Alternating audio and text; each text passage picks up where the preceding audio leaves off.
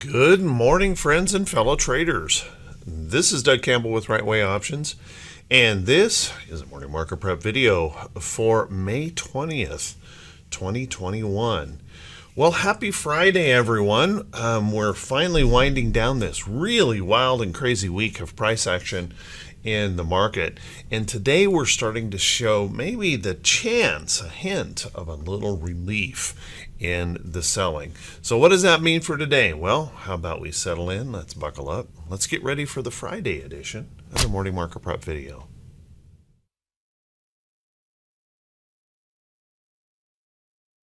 Good morning once again, everyone, and thank you so much for being here. I do truly appreciate it.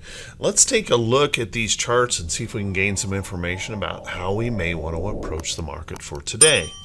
Now, doggone it, yesterday we just kind of seesawed around. We tried to move up and then we pushed back down, and I think it was probably an awful lot of just trying to deal with the shell shock of the big Wednesday sell-off in the market. Unfortunately, we did make a new low here in the Dow, so we officially have a lower high and a lower low here in the Dow. And this morning we're seeing futures trying to pick up just a little bit, trying to give us a little relief in these charts. So if we notice here really in this price action, we have a support level down here that obviously we don't want to be breaking down through that if you're a bull. If you're a bear, that's exactly what you want to see. We're going to need to keep really close eye on resistance levels in the chart. So first off, let's notice we have a little tiny resistance level right through there on the bottoms of those candles that we'll want to pay attention to. If we can push on through there, then we start seeing these levels up here where we've got these accumulation of candles all tying together in that Dow chart. Of course, if we can move even higher than that, we've got this low over here to contend with if those bulls can get going. Now, please keep in mind, anytime we are in a downtrending market, we have to respect overhead resistance levels, and we have to be watching for those potentials of whipsaws, or a gap up open like today can certainly trigger a pop and drop where we gap up and then end up reversing to the downside. And remember, there's just so much uncertainty out here with our consumers. We have a new record high again today in our national average gas prices, so there's a lot of work that is going to have to be done before we can really start feeling some relief of rally to the upside. As a matter of fact, I think there is still a lot more downside to come, but we should get some relief rallies here in the market. So let's take a look at the technicals here in the charts, and certainly our technicals remain very, very bearish. We're below our 500-day moving average, and notice our shorter-term moving averages have quickly caught up, creating a substantial technical and price resistance level in the chart right there. So if we can rally that far, then we'll have to start worrying about that. For now, let's just see if we can start taking a little bit of the pressure off in a rally to the upside. Let's take a look at our SPY. Also very, very bearish here in that chart, but as you can see, we're getting a little bit of relief here. The good news here on the SPY is, notice we did not make a new low here in the SPY, so this could serve as a little bit of a double bottom and provide a little bit of help for that rally back. Once again, we're going to want to pay close attention to that area right in there. If you guys remember, I was suggesting that area we'd want to watch for support before that big ugly candle came in. But as you can see, we've got 1, 2, 3, 4, 5, 6 candles kind of all tied together there, showing us that level in the chart. So as we push up into here, we want to definitely be respecting price resistance levels in charts in this bearish market. If we can push on through there, we might have that opportunity to push on up into that downtrend area, and maybe even push up a little higher, test a little bit more resistance in the chart. That could be a pretty big if, because remember, heading into the weekend, there is that weekend uncertainty. And then taking a look right here, we have our SPY back down below its 500-day moving average, and we will want to note that our shorter term averages are creating a really substantial technical and price action resistance right in there. Take a look at our QQQ. QQQ has been extremely bearish, but again, on the positive side, we didn't make a new low here yesterday. So we held up, trying to push up here this morning in the pre-market. We'll want to keep an eye on that downtrend here in the chart, and we'll certainly want to keep an eye on this resistance level that we see right in here where all these candles kind of come together. So if we can rally up in here, that would be a nice relief heading into the weekend. But don't rule out the possibility we seesaw around a bit today as well, with that uncertainty as to what comes next.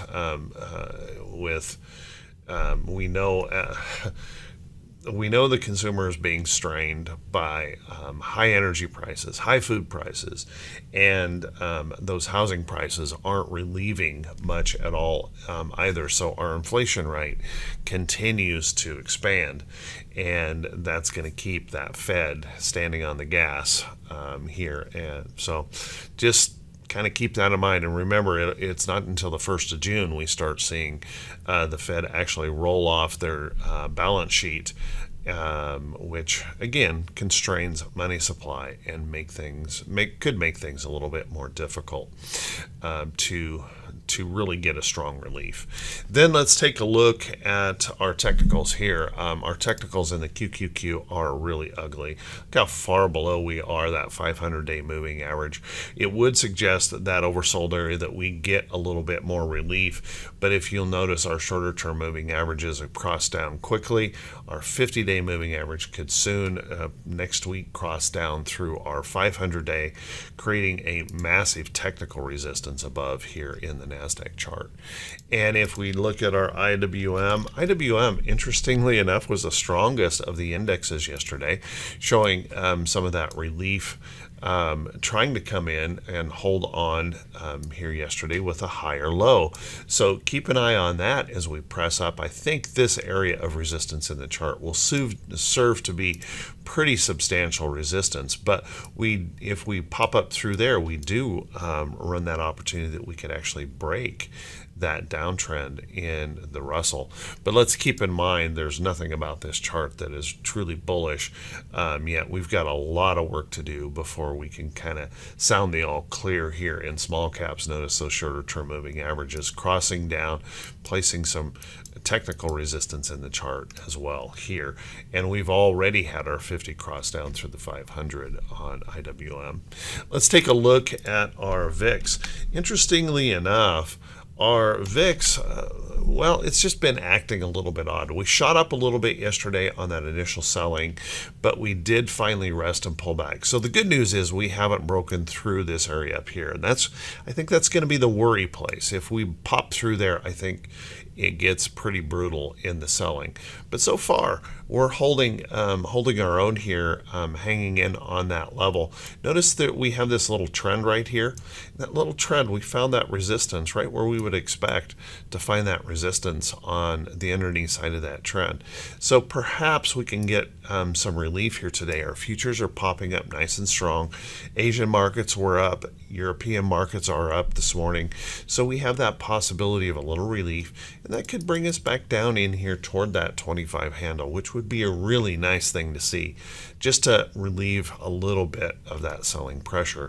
Our T2122 is also indicating a good chance of a relief is on the way. Notice we're down here in that bullish reversal zone and that opportunity that we could pop back up here. So watch that carefully if we can kind of get that going and get a little bit of that relief started to come into the market heading into the weekend, which would be nice. But once again, stay very close, be very closely focused on resistance levels in the chart. We have to stay respectful of those as we continue in this downtrend, because even the big banks, the majority of big banks are now signaling we're probably going to go a lot lower here this summer. So make sure you're prepared for that. Let's take a look at our T21. Whoops, got it typed right. T2108. T2108 had a little bit of a hint of relief yesterday, kind of hooking there just a little bit on that indicator. Certainly not bullish. Only 15.5% of the stocks holding above their 40-day moving average. Now, keep in mind that when we're this bearish, it does help out that idea of a little bit of bullish relief. But we'll want to keep an eye on all these resistance levels above as we progress to the upside. And our T2107 also extremely bearish.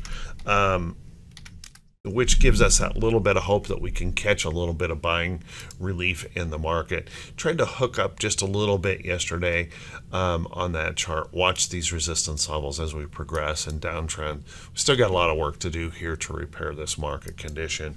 And if we take a look at our T2101 pulled back just a little bit, and that's what we would, well, kind of expect, I guess, in that seesaw that we saw yesterday in price action, just that uncertainty as we were kind of probably just trying to lick the wounds of the day before Wednesday of that big ugly sell-off. If we take a look at our indexes here, we did have on the diamonds particularly, we did have rather light volume again, so we might not be getting some of the best information on momentum out of that T2101 indicator. Let's take a look at our economic calendar for today, and we get to breathe a sigh of relief today. No major market moving reports, so we can't have that another pound down in those economic numbers. Quarterly services survey and a Baker Hughes rig count. Neither one of those are likely to do anything at all for the market today. So really a light day there. And then if we look on the earnings calendar, another very light day. We have less than 10 confirmed earnings reports, and most of them are small cap that won't move us around. But we do have, a couple notables in here that we'll want to pay attention to. BAH reporting today, and it looks like not feeling very happy after its report in that pre-market activity. We've got John Deere. Now, John Deere is definitely one of those potential market movers, and that's kind of tamping down some of the early bullishness that we saw in the pre-market on the Dow futures. But as you can see, that's not looking too happy here this morning as well. And then, of course, we have Foot Locker that will be reporting today, and that is trying to show just a little bit of bullishness after its earnings report. Those are the notables for today, so you don't even have to check the blog today to catch that full list. Let's take a look at some stocks that could be setting up for today. But before we do that, guys, if you could do me that quick favor, if this is the first time you've seen these videos, if you could please click that subscribe button on YouTube, and also click that bell icon when it pops up so you'll be notified every time I post a video. And if you find these videos to be useful and helpful, if you could please leave that brief comment on the channel. It helps those clicking those thumbs up buttons helps the channel to continue to grow. And I just want to say thank you so much. Now, yesterday I got busy answering questions for folks in Right Way Options and just getting into some details of some strategies. And so I didn't get a chance to get over there yesterday to answer those videos, but I did read them all last night. I did give them all thumbs up and hearts. And thank you so much, everyone. And I'll be back on that stick today, getting those comments answered. So I do truly appreciate it. You guys humble me every day. Let's take a look at some of these stocks that might have some setups in here, but we're going to have to be really, really careful. You know, one that's been hyped just an unbelievable amount, AMD. It seems like every other day there's another analyst or report trying to pump up AMD. Now, I have to say AMD is starting to look good. We've got that W bottom formation in here. We've broken through the resistance of that, and we are trying to hold. You do want to be a little bit careful in here. If we could rest a couple more days, that would be nice.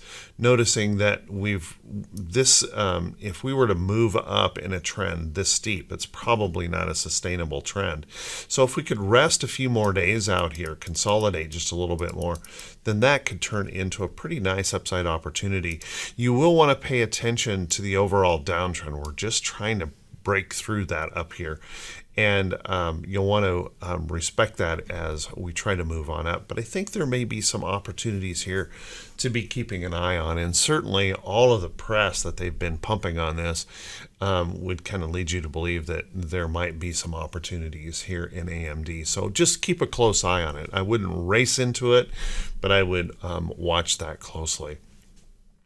One of the things that changed majorly this week are food stocks, and defensive sector stocks just took a pounding on Wednesday, and they followed through on Thursday. We saw a lot of retail doing the same thing, and I think what we're seeing here is the realization, because the talking heads have been telling us forever that consumers are flush with money and there's no problems here with the consumer. The consumer's strong. Well, what we learned from some of those retail numbers is nope, that's not the case. And we saw all of these defensive sector stocks being punished. But keep in mind, guys, these are the kind of stocks that we will still need. We will need these if we go into recession. We will need these if we go into a depression that some are talking about now. We will always need these defensive sector stocks and the products that they provide. However, we may have overpriced them here short term, considering the condition of the consumer. So on these rests or pullbacks in these stocks, what we want to watch for now is that rally back and that possibility that we could run into some resistance and still see some more shorting, some more downside in these stocks. You can see what I just drew there was that possible big old head and shoulders pattern in that chart. So keep a close eye on those. If we do catch some rally backs on those, they could set up potential short trades. If you're looking for long positions, you might want to be continuing to take a look at energy prices. As the war in Ukraine goes on and our administration continues to make well, in my opinion, very questionable decisions on energy. As you can see, our energy prices continuing to hold up. Oil and gas staying very, very strong. So take a look at ExxonMobil, Devon, OXY. All of those are holding up quite well. We might get a little bit more of a rest on those. They're due for a rest.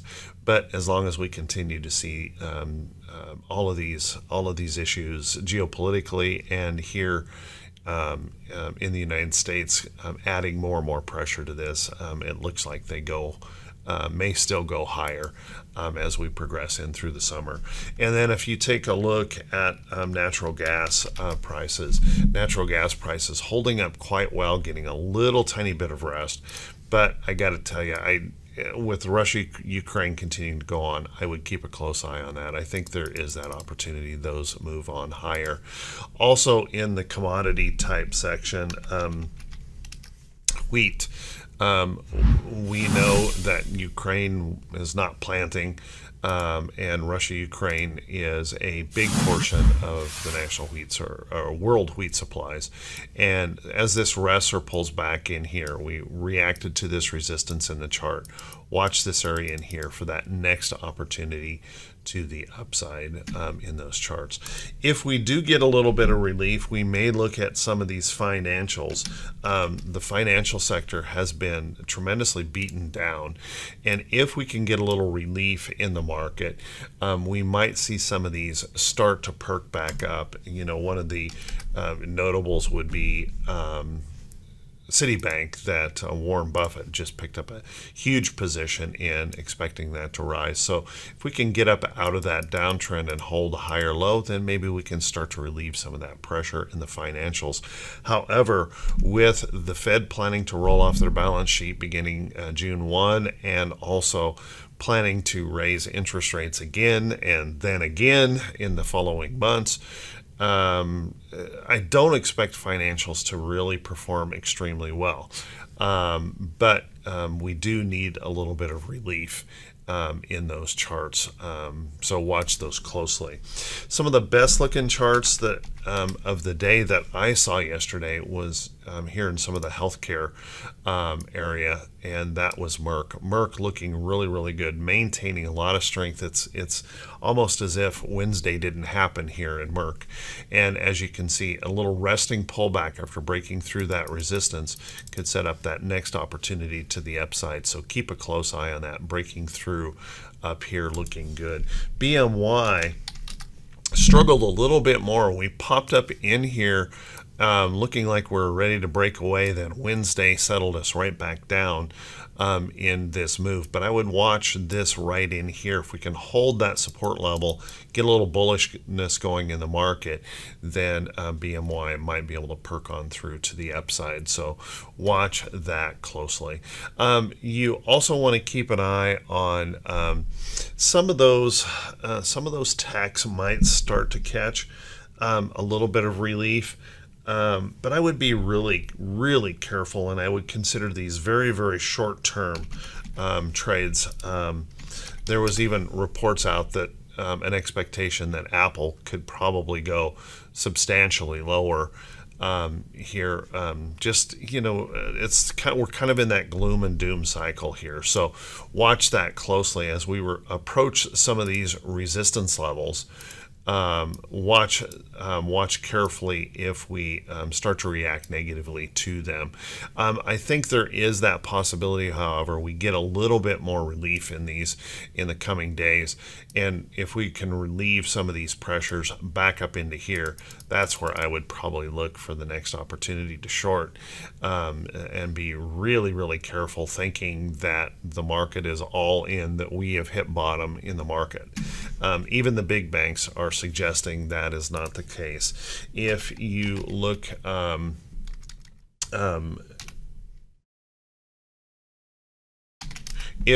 whoops, I can't type this morning.